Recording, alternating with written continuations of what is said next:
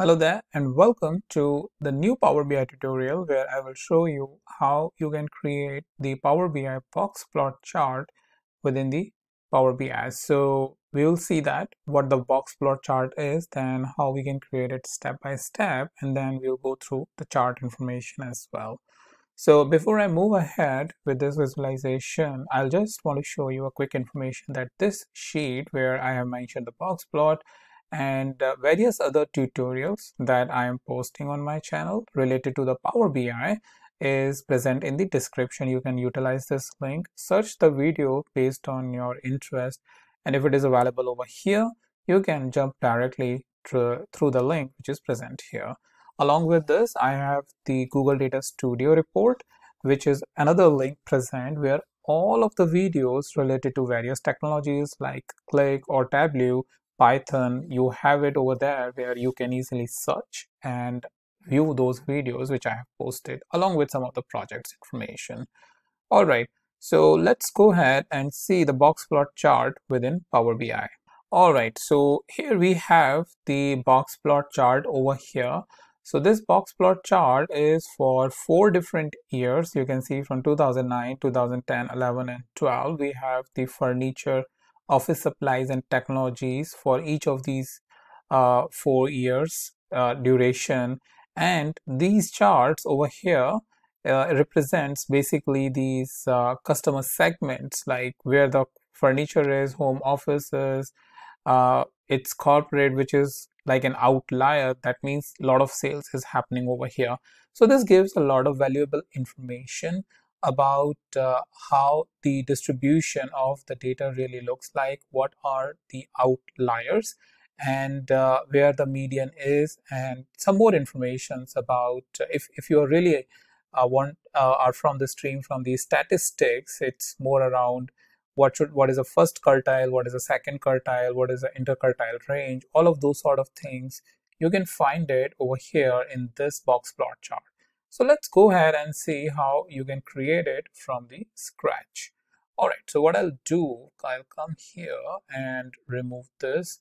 And to create the box plot chart, I need to come over here on the Get More Visuals, click on the Get More Visuals, and it will show us a screen where I need to go into Advanced Analytics. And here we have the box and whisker chart by MAQ software. And if you see, there is a small tick over here like this one. There is a small tick at the end, which means this visual is certified by Power BI. That means Power BI has tested this and it is safe to use it within your visualization. But I want to give you a bit of a warning or some additional information that if your data is sensitive, always make sure that you are reading the licensing terms and agreement, just so that your sensitive data is not being collected by any third party over here. Probably or may not be the case that the MAQ software is collecting it, but it's always advisable to read the guidelines as to what the guidelines are to use it. What if there is any licensing thing, they may want you to have it before using it. But if you're like me who are just exploring this, there is no issue because I'm not dealing with any sensitive company data. I'm just using it for my demonstration to you. Or you may have any public data which you want to analyze, let's say for better understanding of the situation, or the, like for example, sports data. I think it is not a problem because it's anyway publicly presented, but licensing is still a case if you are planning to use it commercially. All right, so I'll just close this because I've already added it, and this is present over here. If you see, this is a small icon for box and whisker plot, and I have already added it. So what I'll do is I'll just click over here on this, and I can just expand this, and I'll add the axis. So what I want to add an axis is the customer segment over here. And once I have it, I will add another category which I want to add the order date. And order date, this hierarchy is fine. I want to add the value, which is nothing but the sales. So we have half of the information. where I have the sales for each of the customer segment for their respective years. If you see what is a mean, median, and all. But I want to further segregate it by their respective product categories. So we have the product category over here. I can bring it over here on the access category too.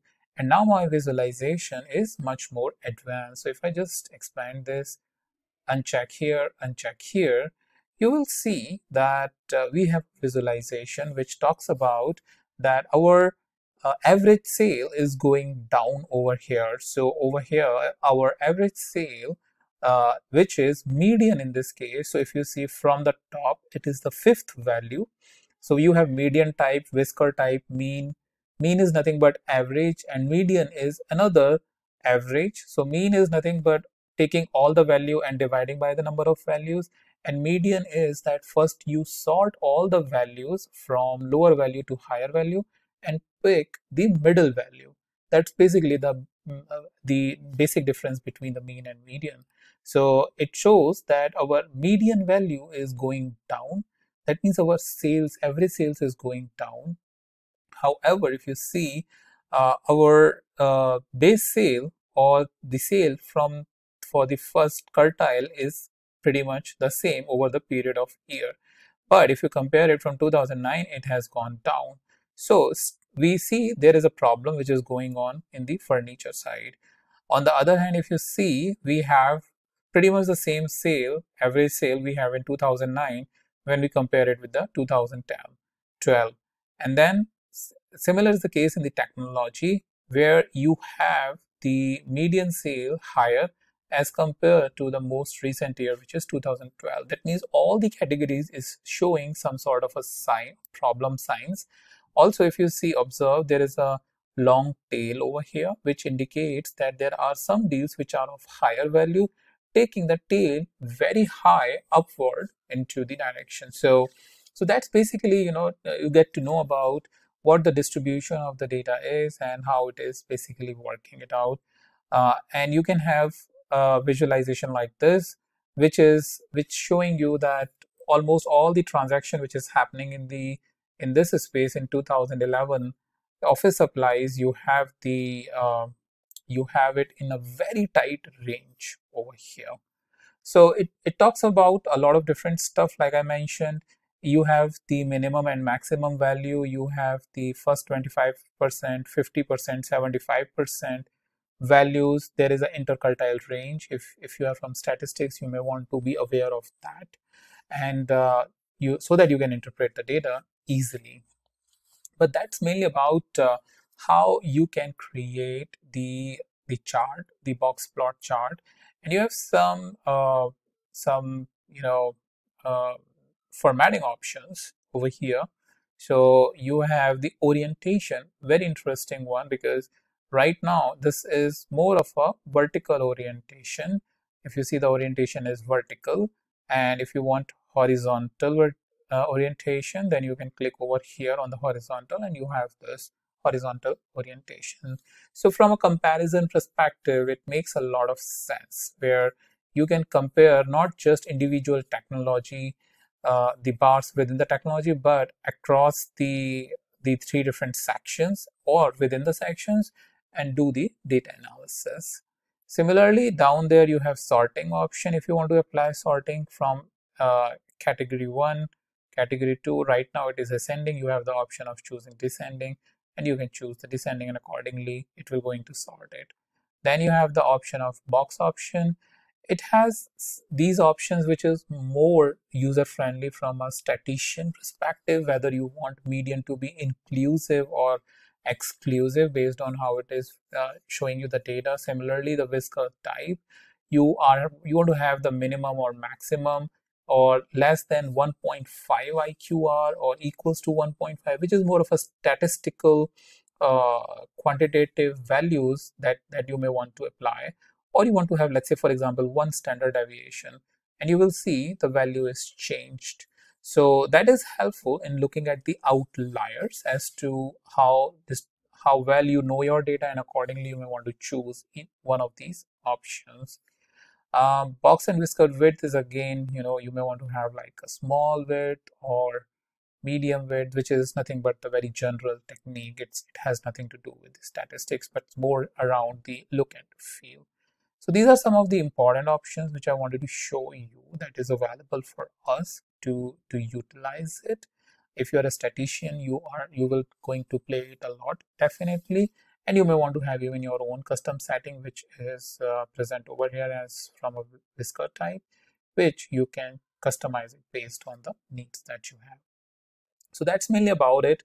The box and whisker plot present in the custom visual of Power BI, which you can utilize it with just few clicks. You have the right visual in front of you, which helps you look at the distribution of data. So that's about it, and I'll meet you in the next video with a new topic.